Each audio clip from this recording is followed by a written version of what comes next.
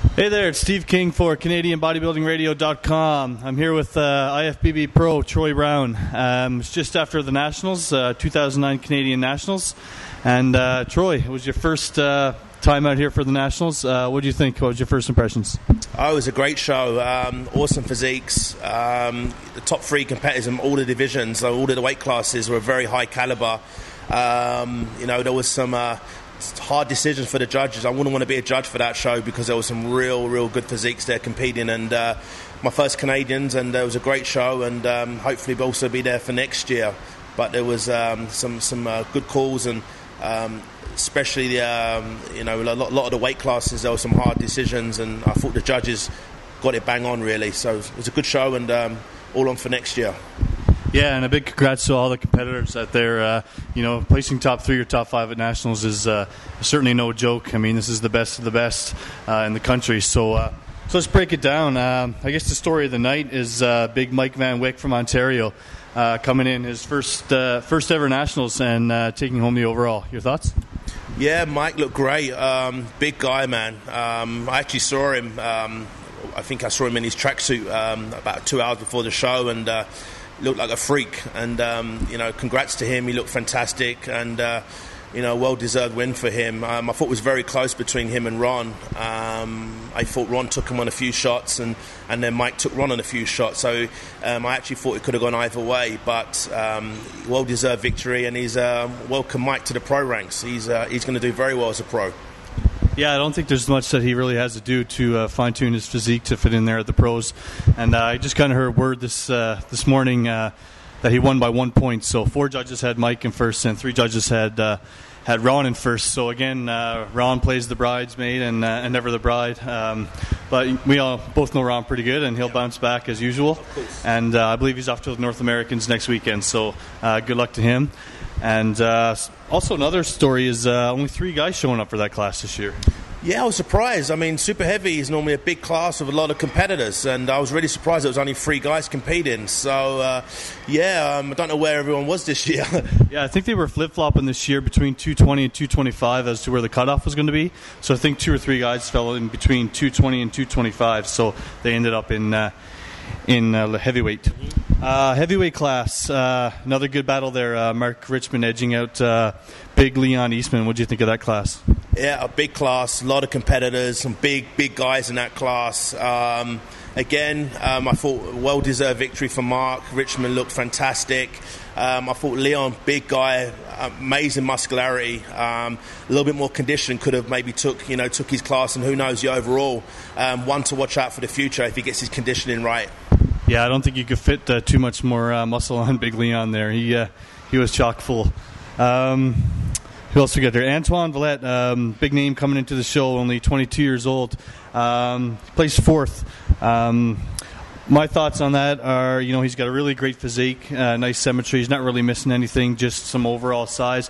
I think he really needs to come in as a super heavy to win the pro card, but 22 years old, still lots of time to grow. Oh yeah, a lot of time to grow. 22, man, it's like wow, unbelievable, and great wheels, world-class wheels actually. Reminds me very similar to James Flex Lewis, very similar physique, big in the legs, and if he brings his upper body up, wow, one to watch for the future. You're probably looking at an overall champion and IFBB Pro for sure. Right. Let's move to the light heavyweights. Martin Allard pulling off the win there. Top 3, Martin Allard, Larry Vanette, and Craig Bonnet from Manitoba. What do you think of Martin Allard? I just thought that his shoulders, he was the real wide guy. I don't think I've ever seen a light heavyweight that wide. It's crazy. I remember sitting down with my fiancée Megan, and we actually thought he looked very similar to Jay Cutler from the front. Big shoulders, small waist. When he hit his abs and thigh, looked very, very similar to Jay, and got a good look. Again, brings his wheels up a bit more. He again, future IFBB Pro for sure, and he's got a big future in the sport if he keeps improving his body parts. Yeah, certainly a guy to watch out for.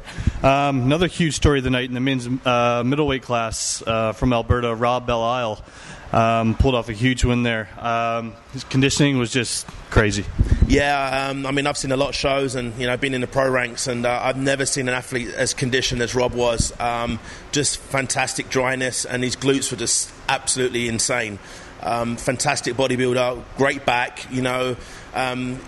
just what can you say? His conditioning was second to none. Frightening. Yeah, just seeing the longer he stood out there on stage, the tighter he got, and your eyes were kind of just more and more drawn to him. Not to be outdone by too much was Patrick Berard.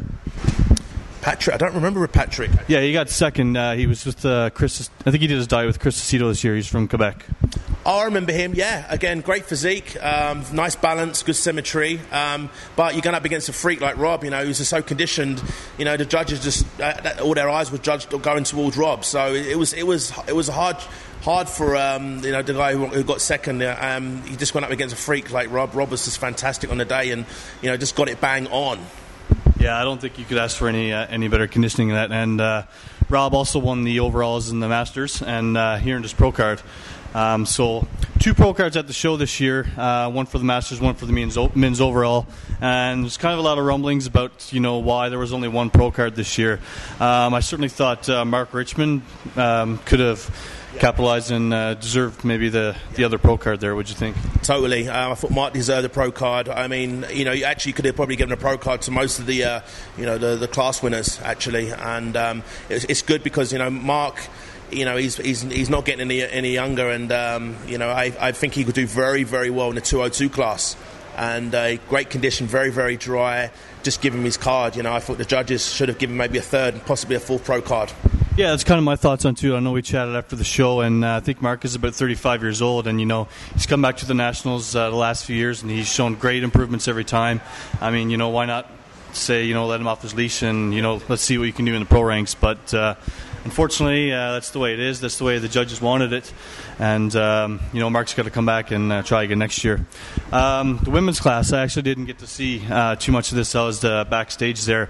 Let's start off with the overalls. Lara Chappelle, who took first in the heavyweight and then the overall. What did you think of the heavyweight class? Lara's again very, very symmetrical, very pleasing look. Great look as well. Very, very hard to judge that class because I thought Jodie and Zoa and Lara's, nothing in between them, was very, very hard to pick a winner there. And either 3 could have got the nod for that class for sure. But obviously, once the overall was all said and done, I thought Lara's deserved it 100%. Yeah, kind of a couple different physiques up there in the top 3 with Zoa and Jodie having that mass, and Lara's being a little lighter but having kind of complete overall package, polished look. I guess that's just what the judges are going for this year, and that's the way it rolls. Who else we got here? What do you think of Dennis James? Dennis, what can I say about DJ? Great guy, he's got a great energy, a freak, very wide, big guy, big legs. He looks as though he's streamlined his physique as well. I think he took a year off last year. So, yeah, much improved physique. I think he's a little bit smaller now. I think he used to come in around about a 265 range, and I think he told me he's around about a 250 range. So I think that definitely suits his physique. But a great character, great ambassador for the sport, and a really, really nice guy. And I hope he does work at Olympia. I hope, who knows, maybe a top 6, maybe a top 10 finish for DJ this year. And he's going to get some high caliber class in the Olympia, such as Phil Heath and to name a few, Jay and Dexter. So it's going to be hard for DJ, but he's got another 5 weeks to get a little bit tighter, and he should do pretty well at Olympia. Yeah, I thought he came in for the guest posing in pretty good conditioning. You don't want to show up at Nationals too fat and out of shape because all the other guys are not far behind you and make you look bad. So I guess that'll wrap up our post-show interview with IFBB Troy Brown. And Troy, you're going to make the trip to Saskatoon next year? It's only a 5-hour drive from here. So. Oh, well, yeah. I mean, Megan and I drove all the way to BC, so it was like a 14-hour trip, and I'm still feeling the energy effects now. I've just been sleeping before I got here, so I'll definitely be there next year, and looking out for Jordan. I think Jordan, I can't remember his surname, who won provincials in June. I think he's going to do very well. Jordan Janmay. That's right, yeah, he's going to do very well, and one to look out for next year at Nationals. So yeah. Yeah, it's shaping up to be a really good show next year. We'll see if we get maybe Leon Eastman to come back, Mark Richmond, and I guess we know Brown will be there as usual. And it should be a great show. And that about wraps it up for the post-show interview for the 2009 Canadian Nationals this year. IFBB Pro, Troy Brown, thanks a lot. And Steve King for CanadianBodybuildingRadio.com.